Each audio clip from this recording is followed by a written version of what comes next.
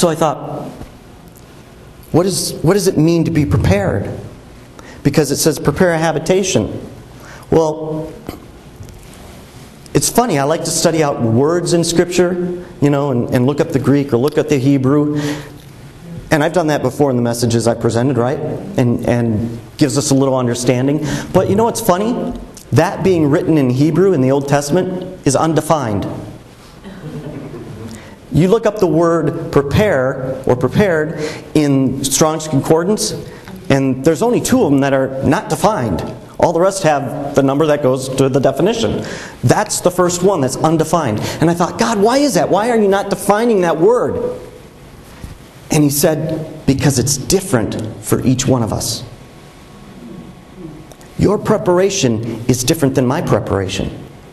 But the ultimate result is the same. We all need to prepare that place of habitation for God to live within us.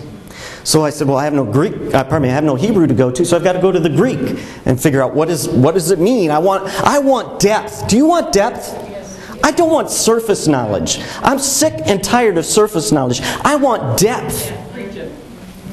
So I looked it up. Well, obviously prepare is a verb, which requires action, right? You've got to do something if you're going to be prepared. So I looked up in the Greek, and it's hitoimazo. Okay? I don't speak Greek very well, but it means to make ready, prepared, make necessary preparations, get everything ready. And it's drawn from the original custom of sending on before kings who are on their journey persons to level the roads and make them passable.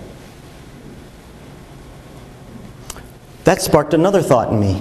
You see, when we start thinking about the things of God and we start studying out what He's doing in our lives, the things that He's doing should spark one thought to another thought to another thought and continuously move us forward, right? So the next thought was about this. In the Scripture, particularly in Numbers 35, you can write this down as homework to read this. Numbers 35, Deuteronomy 19, Joshua 20, and Isaiah 40 all talk about cities of refuge. You ever heard of those before? Cities of refuge. When God brought the Israelites into the Promised Land,